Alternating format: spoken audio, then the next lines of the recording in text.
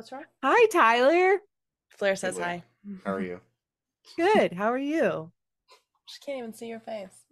I Bend can't down. see your face and you can't hear me. So really this is not good. Yeah. Mm-hmm. Mm-hmm. Y'all have fun now. Don't forget to eat.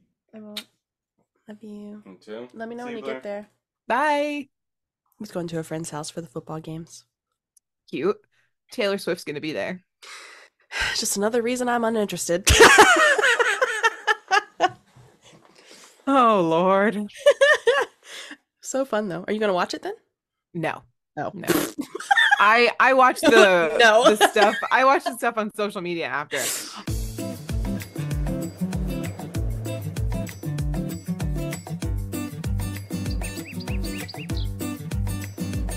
Hello everyone and welcome to the show. I'm Blair.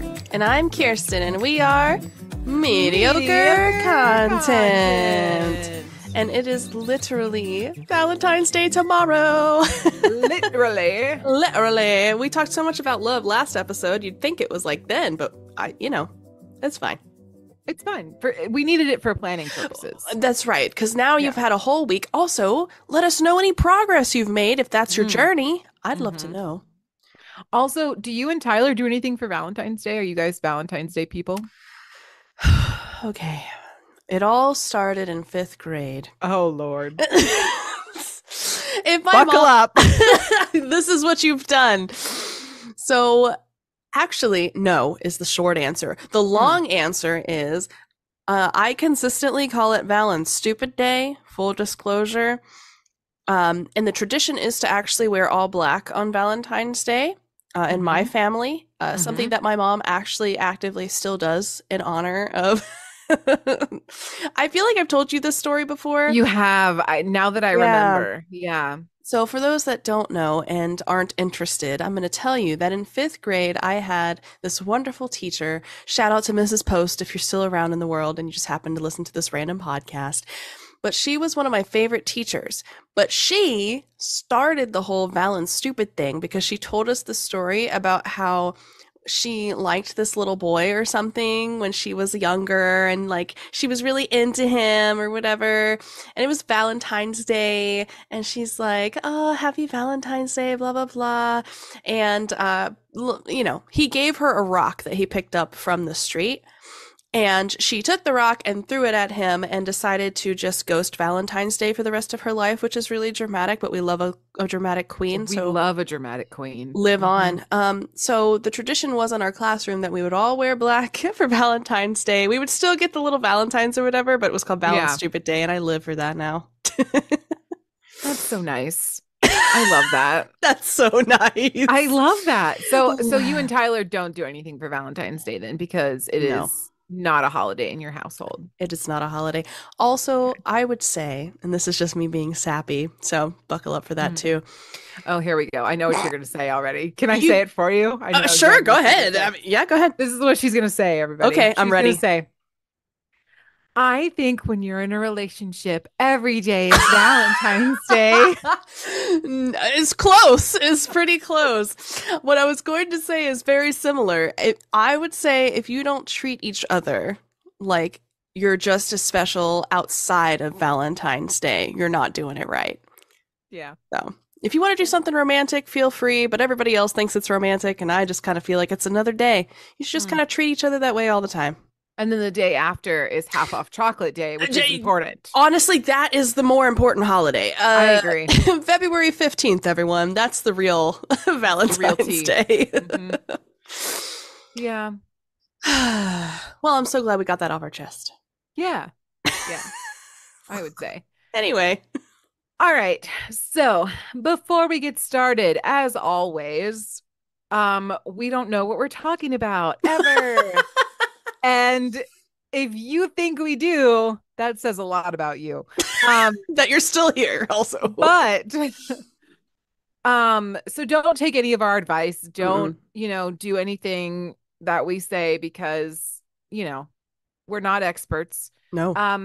But if you want to learn about things that you may not have learned about / comment on things that we messed up in the episode, please do so. And we encourage you to do your own research slash share your knowledge on our platform and let us know what you think. Also, my own disclaimer for this one, I want to be Yes. very clear and state that I have never created, operated, or utilized a submarine before. Okay, I just want to be very clear on that. I feel like I need to say that.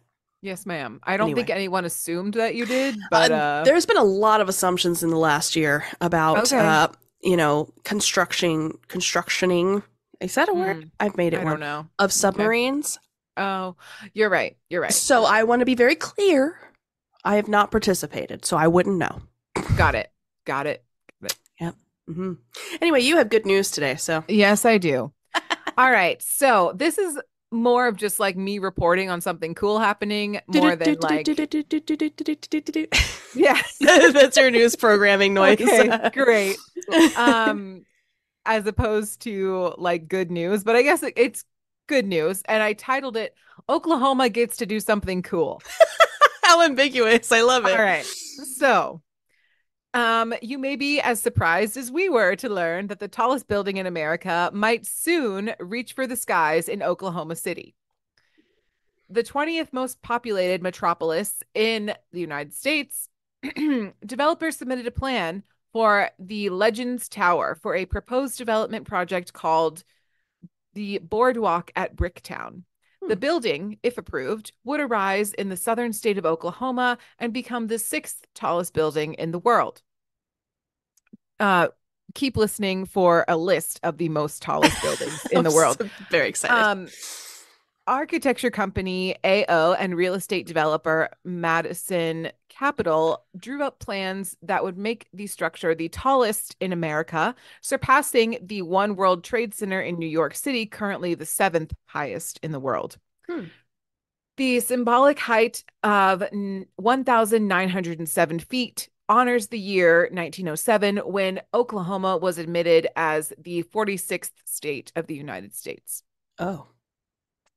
Quote, Oklahoma City is experiencing a significant period of growth and transformation, making it well positioned to support large scale projects like the one envisioned for Bricktown, said Scott Madison, CEO of Madison Capital. The development would feature three smaller buildings alongside the Legend Tower that will reach 581 meters and feature a public observatory at the top, along with a restaurant and bar where visitors can enjoy the sweeping views of corn. And I added the of corn part, That's not pretty to be accurate. shady. Spanning approximately 5 million square feet, the project would be mixed use, including a Hyatt hotel, several condominiums, 1,776 residential units ranging from market rate to affordable, amidst abundant retail and restaurant areas. Quote, we believe that this development will be an iconic destination for the city, further driving the expansion and diversification of the growing economy, drawing in investment, new businesses, and jobs, said Madison. We hope to see the boardwalk at Bricktown stand as the pride of Oklahoma City. Hmm. So now what you've all been waiting for, the tallest buildings in the world. Yes, Number indeed. one is in Dubai in the United Arab Emirates, which is the Burj Khalifa, which is 2,717 feet tall. Fun fact, my husband Chris has been there and gone to the top. Oof. Number two, um, Kuala Lumpur in Malaysia. It is 2,227 feet tall. In Shanghai, China, the Shanghai Tower, which is 2,073 feet tall. Mecca in Saudi Arabia, which is or Mecca, Saudi Arabia has I don't know how to pronounce it, but it's a clock tower that's Hmm. 1,971 feet tall. China also has another one on here that's in Shenzhen, which is and Ping En Finance Center, which is 1,965 feet tall. The Oklahoma City Legends Tower would be number 6, but right now the Lot World Tower in Seoul, Korea, would be is at number 6, and then obviously the World Trade Center is number 7. Yeah. That's a lot of tall buildings. I get why Mm-hmm. they did 1907 for like the whatever founding, but my goodness, strive for the Mm-hmm. sky for real. Like 2,718 feet would have beat out Dubai's. Like, See all the way to the ocean. I mean, that's fine, you know? How many can we fit into the Mariana Trench? You remember? How many Oh, Lincoln Lord. Memorials is that? How many Lincoln Memorials is that? That's the only way Americans measure things. That's fact. If you don't tune into the Twitch stream, it is completely unhinged. So just be aware. If you haven't listened to the Deep Blue stream pod, highly recommend it. There's a lot of great things. It's on the YouTubes. So. YouTubes. All right. Let's see. So the next good news is what I've entitled Forever Young. Forever young. Thank you so much. That's exactly what I was thinking. You're welcome. So the Fountain of Youth has eluded explorers for ages. Turns out the magic anti-aging elixir might have been inside us all along. Whoa. I know. Karina Amor Vegas and colleagues at Cold Spring Harbor Laboratory have discovered that T cells can be reprogrammed to fight aging. And they can have lifelong effects. Given the right set of genetic modifications, these white blood cells can attack another group of cells known as senescent cells. These cells are thought to be responsible for many of the diseases we grapple with later in life. Senescent cells are those that stop replicating as we age, and they build up in our bodies, resulting in harmful inflammation. While several drugs currently exist that can eliminate these cells, many of them must be taken repeatedly over time. As an alternative, Amor Vegas and colleagues turned to a living drug called CAR T cells. And they discovered CAR T cells could be manipulated to eliminate senescent cells in mice. The results published in the journal Nature Aging showed the treated mice ended up living healthier lives. They had lower body weight, improved metabolism and glucose tolerance, and increased physical activity. All benefits came without any tissue damage or toxicity. If we give it to aged mice, they rejuvenate, said Assistant Professor Amor Vegas. If we give it to young mice, they age slower. No other therapy right now can do this. Perhaps the greatest power of CAR T cells is their longevity. The team found that just one dose at a young age can have lifelong effects. That single treatment can protect against conditions that commonly occur later in life, like obesity and diabetes. Quote, T cells have the ability to develop memory and persist in your body for really long periods, which is very different from a chemical drug, explained Amor Vegas. Quote, with CAR T cells, you can have the potential of getting this one treatment, and then that's it. For chronic pathologies, that's a huge advantage. Patients who previously needed treatments multiple times each day could theoretically get an infusion and be good for multiple years. CAR T cells have been used to treat a variety of blood cancers, receiving FDA approval for this purpose in 2017. But Amor Vegas is one of the first scientists to show that CAR T cells' medical potential goes even further than cancer. Amor Vegas's lab is now investigating whether CAR T cells allow mice to live not only healthier, but also longer. And if the same thing happens in humans, the elixir may turn out to be the real fountain of youth. That's super cool. It is cool. I mean, it's got to start somewhere. And the good news is, since the FDA has already kind of approved their use in other medical technologies, it's sometimes, from what I understand, it's easier for them to be utilized elsewhere because the approvals for the main portions of the treatment have already been approved. Agreed. So that's also great in terms of like how fast these things happen, because you and I both know that it just is a slow process when it comes to a lot of this stuff. Right. Well, and I think too, it's about improving the quality of life for your whole life. You know what I mean? Like, so you may not be living necessarily like longer, but you have a better quality of life all the way until, you die, Yeah. basically. And Yeah. that's cool, because I think like the years preceding death can be kind of Yeah. rough for a Yeah. lot of people. So I think, Yeah. this is a cool thing. That is super cool. I love that. Well, All right, Kirsten, tell us about submersibles. well, I mean, they're pretty cool too. Also frightening. I would say one of my personal fears is being stuck in a water tube, Mm-hmm. thousands of feet below the surface, if I had to say. I agree.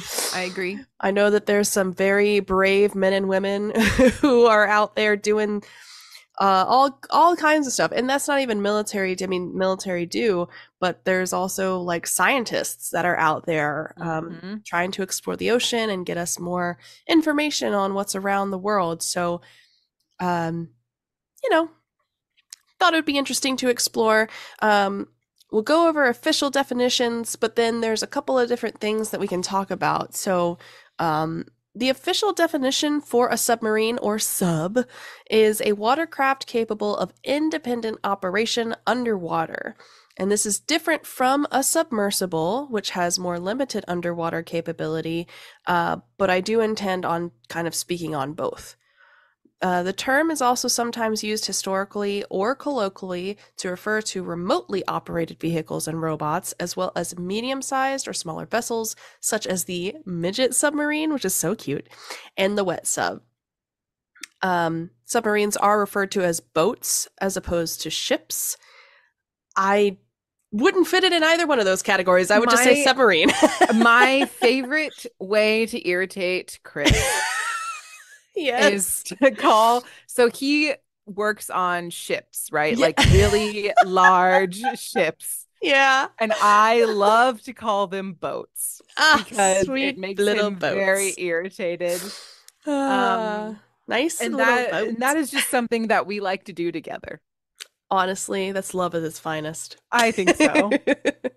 If you don't know how to irritate your partner, do you really know them? I Hey, you know mean, what? Friends included. If you don't know how to push right, the wrong button, I mean, right, right, do you even really know them?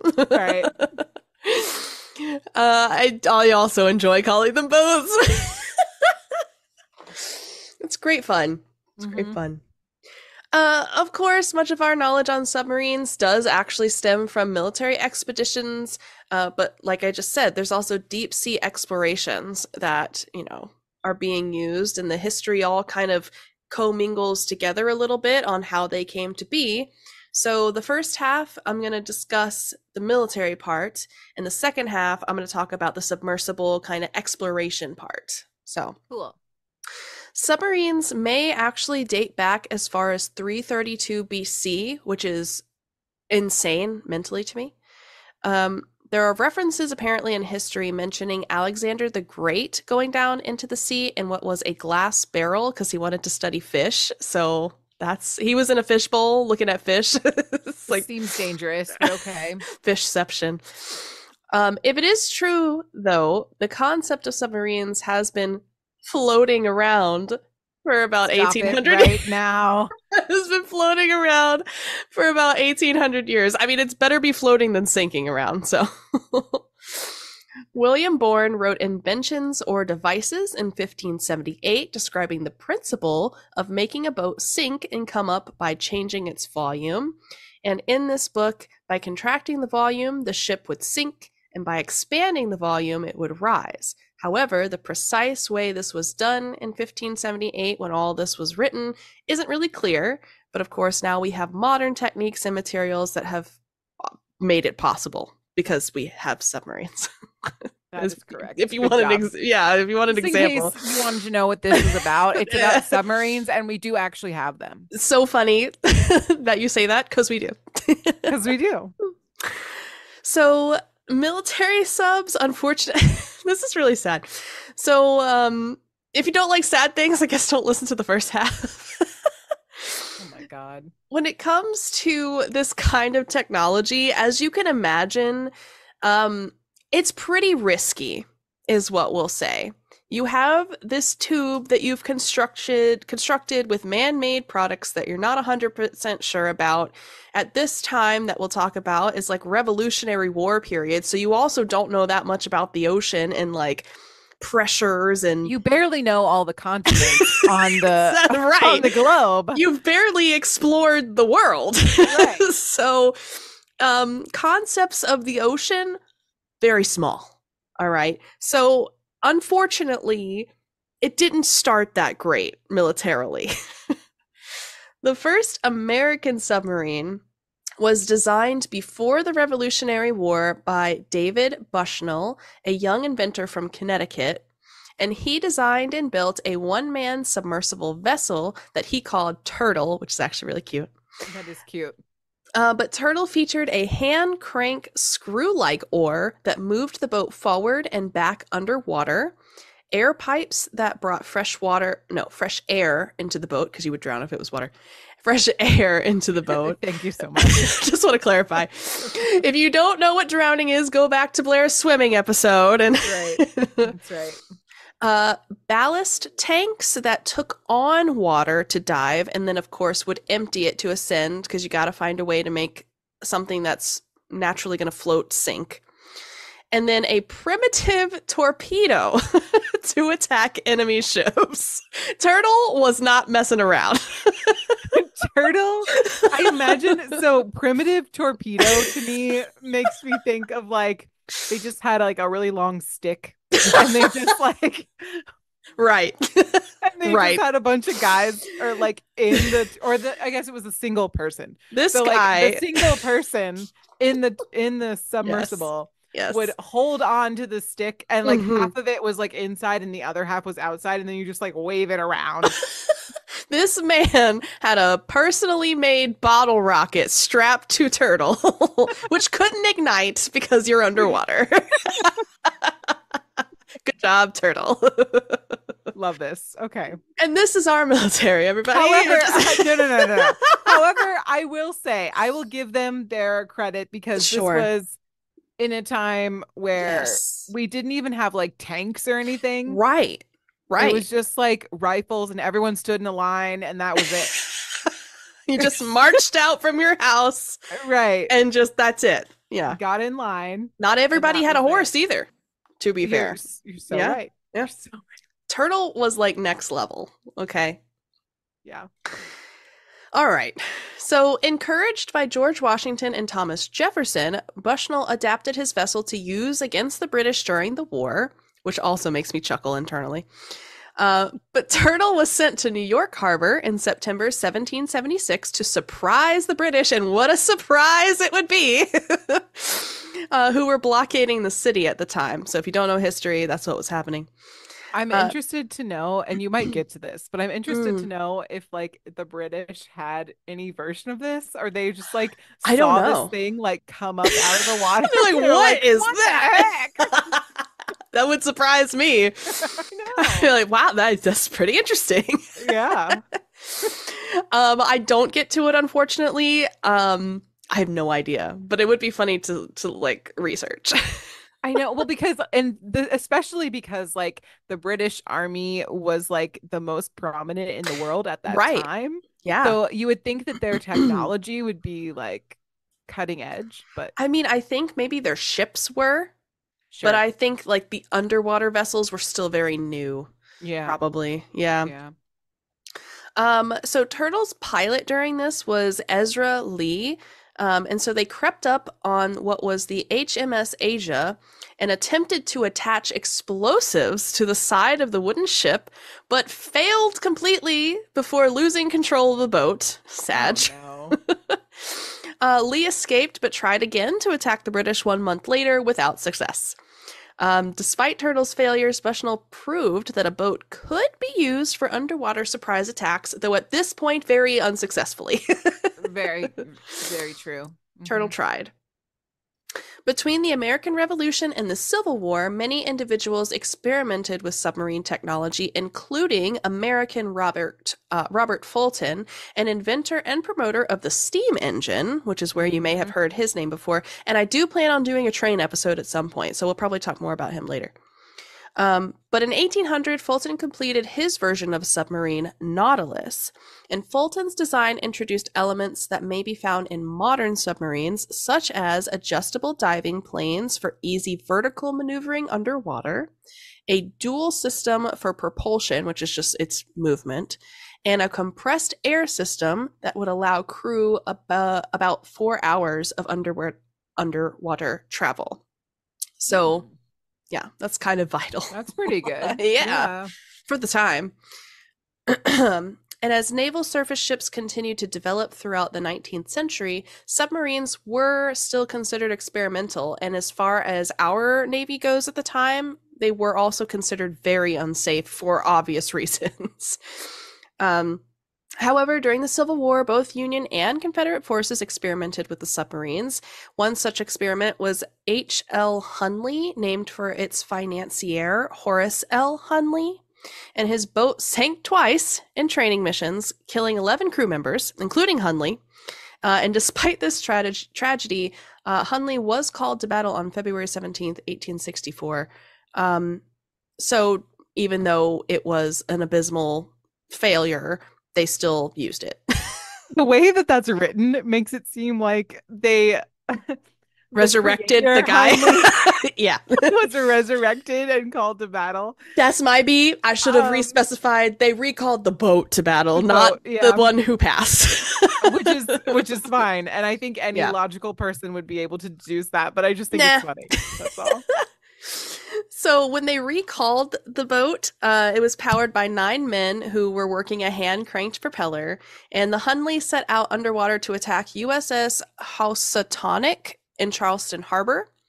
Hunley's crew used its spar torpedo to attack and sink it, and Hunley became the first submarine ever to sink an enemy ship. However, it never surfaced again and lost the entire crew. Damn. Like, you know, obviously the question here was safety, okay?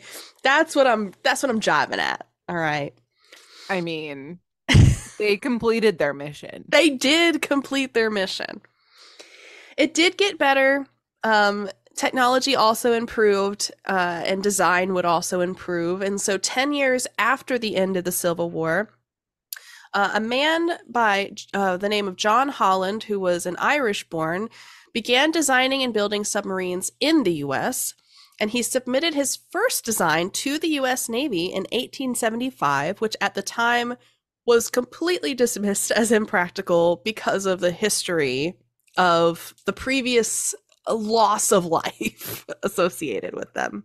So we're saying a decade later, they were like, nah, no. because it didn't work in the Civil War. It's never going to work. Correct. Seems about right. I mean, to be fair, if the last 2 missions of the last one had entire crews completely decimated, it's true. You know, I can kind of see where they're coming from. But instead of getting discouraged, Holland just kind of saw this as a challenge, so he went back to the drawing board for the redesign to improve the construction. And by 1888, the U.S. Navy then recognized the potential for submarines in its fleet and held a design competition for a new underwater vessel. Holland ended up winning the competition and then began building what was called the Plunger 5 years later. After experiencing difficulties with the Plunger, the end got cut off there, the Plunger, which makes a lot of sense, Holland began work on another one named Holland, and I don't know Roman numerals. 6. So thank you. For his 6th submarine, so we're jumping, he introduced a new method of propulsion using a gasoline engine. He also designed a small, lightweight gasoline engine that turned a propeller while the boat cruised on the surface. Super helpful if you want to, move a little bit and then dive deep. The engine would run on a generator, a machine that produced the electricity, of course, to charge batteries necessary to run an electric motor under the water for operations. And Holland's effort proved successful, and he was actually able to persuade the Navy in April of 1900 to purchase the submarine, and it was added to the fleet as USS Holland SS TAC 1 6 months later. Cool. Yeah. as submarines have developed through more ages, there was also different things that maybe weren't the best to use. One of them being gasoline because it's highly flammable. Um, you know, Mild problem. mild. So just imagine being in the underwater death tube and having the gasoline just explode. That's a problem. Uh, the gasoline being unstable and flammable, and also using this fuel in a confined environment just kind of brought up the idea of the endangerment of the crew on board. Mm-hmm. Additionally, you have batteries and electricity running underwater, which, again, not great. So now you have a scenario where the material in general is very heavy, very bulky, kind of inefficient, and can potentially explode. Horrible. What they decided to do is around the time Holland was creating all these different submarines, German scientist Rudolf Diesel, so just kind of let your brain think about where we're going with that, developed an excellent substitute for the gasoline engine. Diesel's engine used a fuel that was more stable than gasoline and could be stored safely. The engine also didn't need electric spark to ignite the fuel, which is another great safety feature. And these advantages, plus improved fuel economy, granted submarines with diesel engines longer and safer cruises on the surface. While underwater, batteries were still necessary to provide power, and after 1909, diesel engines would be used in American submarines for nearly 50 years. They would also first become a major factor in naval warfare during World War I, so 1914 to 1918, when Germany employed them to destroy surface merchant vessels. In such attacks, submarines used their primary weapon, which was at the time a self-propelled underwater missile, or a torpedo. And submarines played a similar role on the larger scale, of course, in World War II, so 1939 to 1945, in both the Atlantic by Germany and the Pacific by the United States. So they definitely gained popularity. They were becoming more efficient. They were being used more safely in combat, or however, I mean, I don't know if you could really say safe in combat in the same sentence, but the crew was safer while operating them. So. And then one of the final kind of big moves in terms of how and what they were using to operate is, of course, despite the success of the diesel-powered submarines, the quest for a single power source continued, because remember, they're still using electricity, which is still dangerous. Yep. And so the concept of nuclear-powered submarines kind of became discovered also by German scientists. And this was in 1930-ish. Upon learning of the idea, of course, American physicist Ross Gunn visualized the potential for nuclear power for submarines, and Philip Abelson first sketched an image of one at that time as well. The most recognized proponent of nuclear-powered submarines in the Navy was Admiral Hyman G. Rickover, and Rickover managed a research team that converted the concepts of nuclear power into working submarines. And if you don't know, nuclear power uses atoms, which are, of course, our smallest particles of an element, to produce an enormous amount of energy. And that allows power plants on submarines to superheat water and create steam. That, of course, then powers a turbine that turns the sub's propeller, and now you've got movement with very little effort, essentially. As my husband likes to say, hot rock makes steam. Boat go vroom. I'm sorry. Is this a sauna? Hot rock steam. Make steam. Boat go vroom. It does go vroom, actually. Yes, indeed. Scary water death tube go vroom. Scary water death tube go vroom.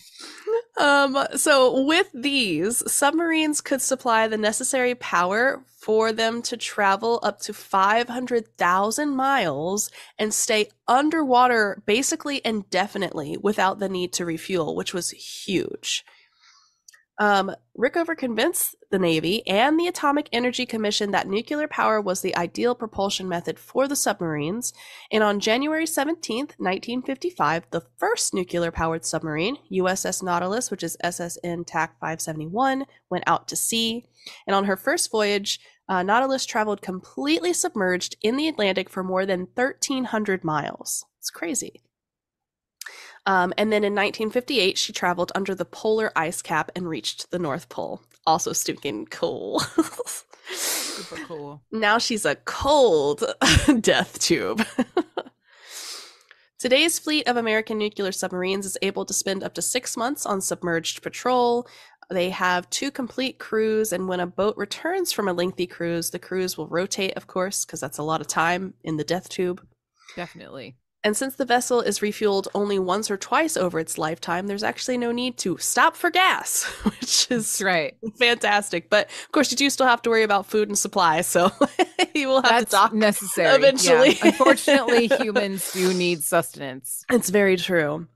And then the last little bit here is just kind of like an overview of today. So the submarine community is a small force and it delivers a huge impact, providing unique capabilities to operational commanders because, of course, it's a different type of vessel. It's floating underneath the water. It can come up, go down, whatever it needs to do.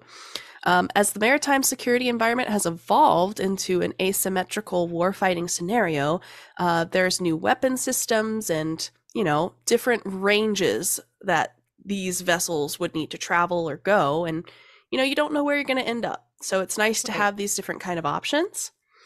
So today's submarine force is about 53 fast attack submarines and 14 ballistic missile submarines and 4 guided missile submarines, and they all have different functions. They all have different things that they're the best at, and so yeah, we got a big old fleet of water death tubes. I mean, if you look at what we have compared to what we started with, I mean, it's a big scale. It's the water death tube for me. Honestly, you would never find me in one. I'm going to be very, very upfront about it. My claustrophobia could never. Mm-hmm. Mm-hmm. Also, I heard it's quite crampy for obvious reasons. Don't smack your... I'm kind of short, though, so maybe it's not a huge problem. I feel like that's more of a tall person problem. You're probably right. Mm-hmm. But I can't lift up my legs very high, so I feel like trying to step over the doorways. You ever been on a field trip to where you can walk? Yeah. We have been.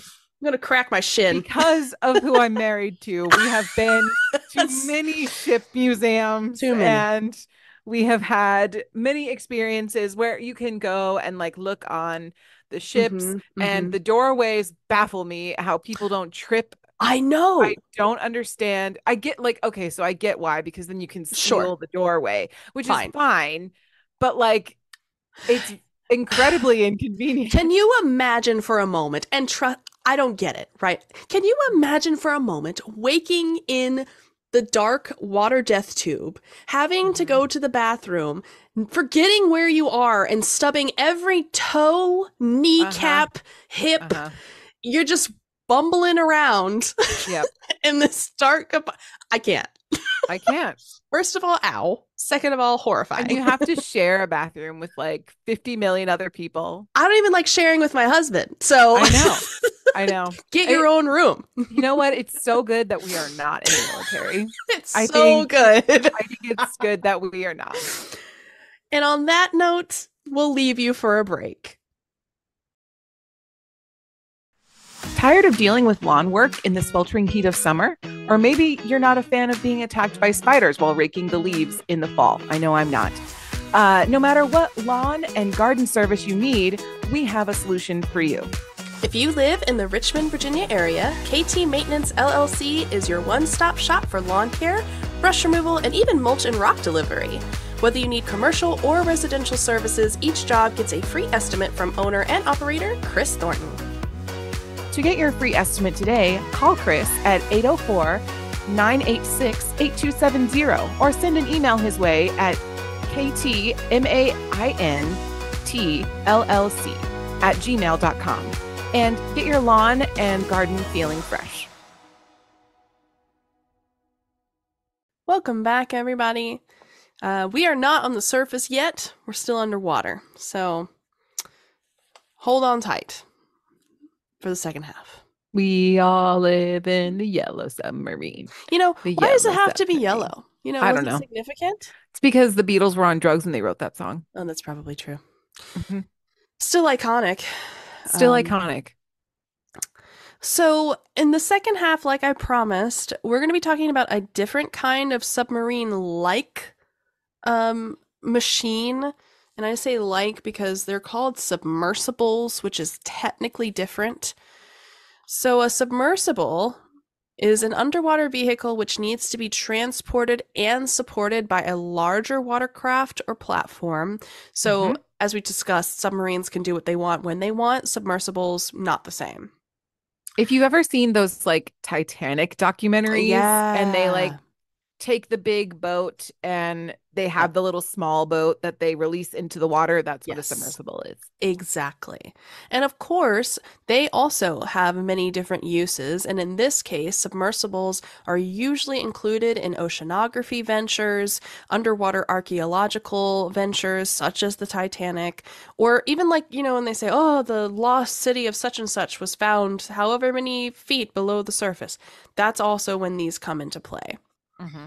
And apart from size, the main technical difference is that submersibles are not fully autonomous and they rely on support facility or vessels for replenishment of power and breathing gases, which I'm glad that they decided breathing breathe. gases. Breathing gases is a very interesting term. They also typically have a shorter range and operate primarily under the water, so there's not a lot that are happening on the surface, but its whole function is to go underwater, so it really wouldn't make a difference if it was able to go on top of the water. So some operate on a tether or umbilical cord, kind of connected to a tender, so that platform or other boat. Mm-hmm. And they have been able to dive over 10 kilometers or 33,000 feet below the surface, which is really cool, which is why we have a lot of some of that really deep underwater footage. They can be small. They can only hold a small crew if they hold a crew at all, because not all of them do. And they have very dexterous mobility provided by propeller screws or pump jets. Well, and typically we're using these. Well, I guess another use would be like Mhm. if we as humans can't survive in that particular depth Right. or whatever, then we would use it's kind of like sending a rover to the moon or Yeah, something, same thing. exactly. I mean, honestly, the ocean is like our Earth space. So. What? Brains. Ocean is just Earth space. It's a very wet version, That's but what yeah. you just said. I That's just want you to know that. As a person who's no space expert, I stand by the statement. All right. All right, let's talk about history, shall we? Mm-hmm. She's going to be hooked up on it the rest of the time. The first manned dives to the deep ocean took place only in 1930. So remember when we were just kind of discovering this submersible idea or the submarine idea, we were talking like Alexander the Great time. But when it comes to this particular type, it's as early as the 1930s. And this is when a man, William Beebe and Otis Barton, descended to a depth of 245 meters in Bermuda.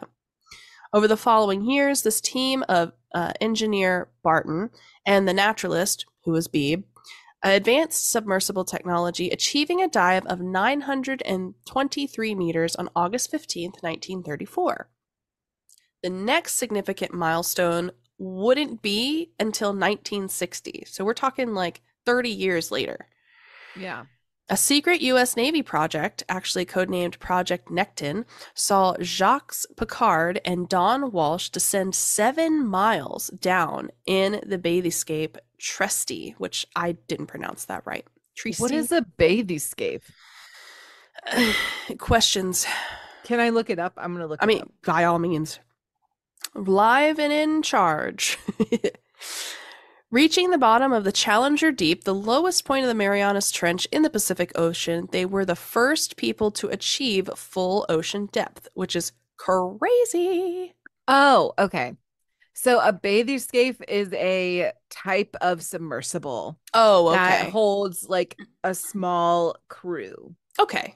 So this is a manned one, is also Yes. good to note. Yeah. Since 1960, though, several governments and university institutes have embarked on scientific research of the deep ocean. However, relative to the size and significance of the deep ocean, the world's submersible capabilities have far to go.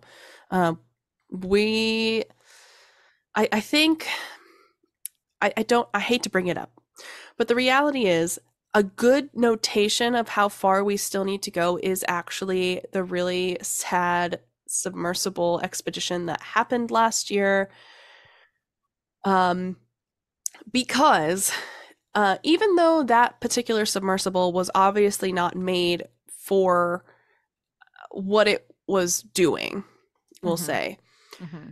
the scale of the operation, however controversial, to try and retrieve it is also something of note. And we'll talk about this later. In terms of like scale, we talked about how many submarines the US has, for example. Mm-hmm. There is only a global scale of submersibles that can actually reach in important depths when it comes to things like rescue missions and things of that nature because the technology has kind of not surpassed yet. Gotcha. And we'll talk about how many that is, but it's literally extremely few. So few that there's a global scale instead of a country scale. Mm-hmm. So just kind of want to put that in perspective. I feel like it's important. Don't build your own submersible. Anyway, the other thing that we have is the National Oceanic and Atmospheric Administration, or NOAA. And the average depth, if you don't know, of our ocean is about 3,600 meters or 2.2-ish miles. And scientists require special equipment, of course, to visit regions that have these pressures. You have extreme cold, it's dark, so it's hard to Mm-hmm. get through it. And over the last few decades, the technology has kind of developed and refined so that we have a few vessels capable of visualizing and sampling these environments. And NOAA's submersibles are deployed from the ship where they record and collect from the water column, sea floor, those kinds of ranges. But there's also different types that NOAA specifically utilizes in order to do these different functions. There's the human-occupied vehicles, which is the one we just talked about, HOVs, remotely operated vehicles, or ROVs, and you might have heard some of those about space expeditions as well, the Mm-hmm. rovers, and autonomous underwater vehicles, or AUVs. So the HOVs transport that small team of scientists, and they pilot directly to the seafloor for a very limited amount of time. And similar to other submersibles, they are equipped with tools like lights and cameras and sensors and things that you would need. They have Mm-hmm. special arms and instruments that they can use to grab or move things out of the way. And this is unique because you're physically in it. So you can see and operate in real time underwater with the HOVs. The ROVs, or ROVs, are tethered underwater robots that they use to research, explore, collect images in the water column, but they're tethered to the ship, allowing control signals to be sent and received directly between the operators on top and, of course, the vehicle. And this collects samples via manipulator arms as well, but they're operated away from the machine. And then later they'll analyze whatever samples they bring up, but it's helpful because they can go deeper without somebody in it. And so I feel that's really why they're implemented in that way. And then, of course, the autonomous ones are pre-programmed robots that just kind of drift and dive or glide through the ocean without any control. Like Roombas. Like Roombas, ocean Roombas. Ocean Roombas. And they collect high resolution sensor data, which provides detailed information. And once deployed, they operate completely on their own. Some of them do kind of have like a pre-planned route that's kind of, I guess, programmed for them. And it permits the scientists to conduct other research while this thing is just kind of, doing along the ocean. Right. Right. So that's super cool. The portion about how many globally we operate at these really aggressive depths that are manned enough to be able to do things like rescue operations is what I wanted to hint at earlier. So the HOVs are, they have their own setbacks, right? They have to be manned. You have to have supplies. The technology and the parameters are different because you've got somebody in it. We can get pretty deep with it, but as a global amount, there are 13, and only 11 are presently operational, and they're operating from France, Japan, Russia, and the US. So when a tragedy like this happens, or if we have to go deeper for some reason, yeah, it makes it difficult because we have it, but it's scattered about the globe. So it's not condensed into one region where it's easily accessible. Right. And two, they're limited too. Out of those, there's only one, and I think it's from France based on the highlights from that whole situation. France is the only one, from my understanding, that could even have been at that level that they were supposed to have been. So interesting. Right. So when you think about it like that, even though technology has obviously increased and we have these beautiful tools, in events like that, it can be really difficult because we can't get to you. Right. So practice safety submersing, I guess.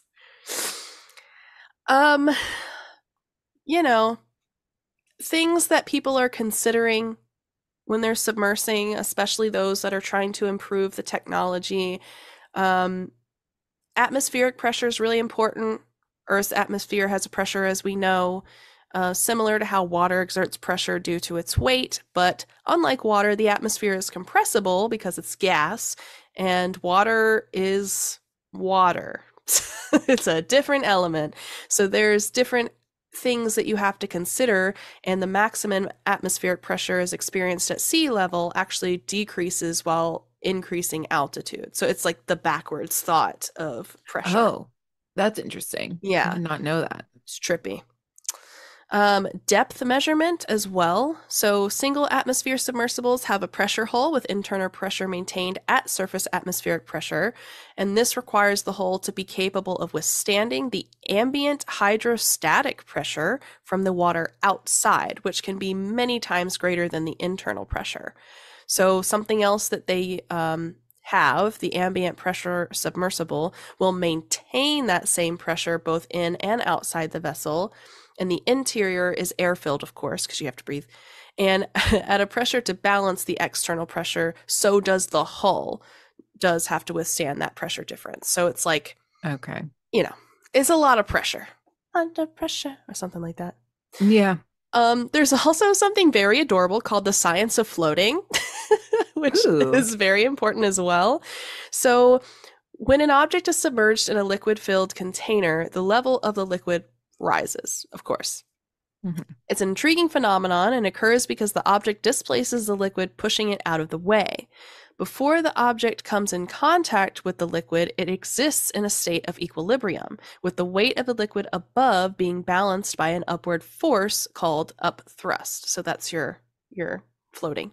Mm-hmm. However, once the object is partially immersed, the upthrust, which previously opposed the weight of the displaced water, starts acting on the object itself, and consequently objects submerged in liquids appear to weigh less due to this buoyancy force, which is the other thing that they have to control for. Because if you're on top of the water and your goal is to be underneath the water for any amount of time, you have to not be buoyant. That's right. You have to counteract that up force or that up thrust so that you can sink, but then you also have something that does the opposite so you can come back up. So there's lots of different things. And this is also the same for submarines as well. It's the same kind of idea. You have to have all of these different science and engineering like questions answered and making sure that all your forces and pressures are accurate. This article had tons of equations. I was not going to bore you with that because I don't math here. So, yeah. but the if you want to research it more, feel free. But it's a lot to think about, which is why I personally think the technology is a little slower. We haven't discovered a lot of the ocean, but also because we don't necessarily have all the factors down that we have to consider. Right. And that is all I have for submarines. Cool. Yeah. It's an interesting idea. Yeah. You'd never find me in one. I applaud those that do. And yeah. Do you want to know a weird conspiracy theory that Sienna told me the other day? Yeah. Okay. Yes. So, you know how you were saying the technology in submarines is a little bit slower, Mhm. but yet we have found our way to the moon and Yeah. beyond because Mhm. of NASA. Mm-hmm. And NASA was originally designed for sea exploration as opposed to space exploration. The space of the And sea. so the conspiracy theory is that Yeah. they found something so crazy and dangerous and weird Mhm. in the ocean Mhm. that they were like, nope, we're not doing this and we need to leave. And you know what? Kudos for them for bowing out. well, and so the plan to like save humanity now is to like Leave. go to a different planet as opposed to Yeah. going down in the ocean. So what did you find, NASA? That's what we want to know. That's what we want to Right. know. Yeah. And again, there is no factual evidence to anything that I said just now. Hashtag, I feel like we've been saying this a lot here lately, but not a conspiracy podcast. No, not a conspiracy podcast, just But, sharing yeah. what a fun thought experiment that is. Honestly, it explains why we now have a space force. We are really just doubling down on the space exploration. Doubling down. You know, they didn't call it like the ocean wagon, you know. Right. The ocean upthrust. Anyway. So yeah. Yeah. I've also heard that recently. Maybe it was from the same source, but I was also kind of thinking like, wow, I guess when you think about it that way, explains a lot of things or explains nothing. What do you say? You never know. Who knows? If you enjoy conspiracy though, let us know. Yeah. Feel free to send us an email with any questions, comments, concerns, or episode topic suggestions at mediocrecontentpodcast@gmail.com. Follow us on Instagram or TikTok at Mediocre Content Podcast, or catch up with us every other Thursday on Twitch at the same handle, Mediocre Content Podcast, at 3 p.m. Pacific Time, 6 p.m. Eastern Time, or 11 p.m. BST. Don't forget to rate us 5 stars anywhere you listen to podcasts. Leave a comment on YouTube's, or just, tell us what you think. Yeah. And we will see you next week. This has been Mediocre Content. Thanks so much for listening. Cheers. Cheers.